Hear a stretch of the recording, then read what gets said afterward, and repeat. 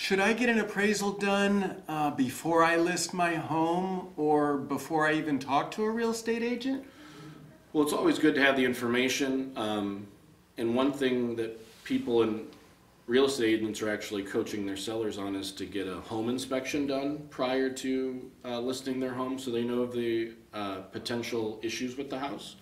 And an appraisal can be used the same way. And what's nice about using an appraiser before you speak to a real estate agent is we are an unbiased third party. So we're not trying to sell the home, we're not trying to list it, we're not trying to get it to a certain price so we can sell it easily.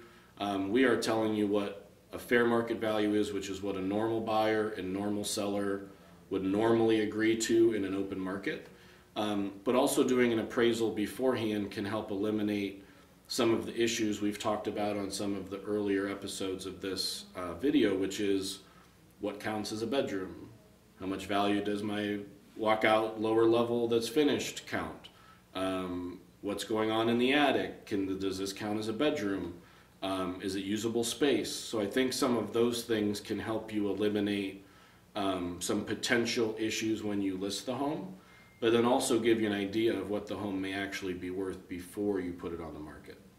Excellent. So, especially if you have a really unique property that, you know, an agent may not have any comps for, and it may have an outbuilding or a pool or some other mother-in-law house on the same property that you don't have comps for, it might be a good idea to get that appraisal ahead of time. Well, and not only doing the appraisal ahead of time for your own benefit, but it also gives you something to fall back on when you're working with potential buyers to say, look, here's an actual report that says what this house is worth on the open market. Excellent.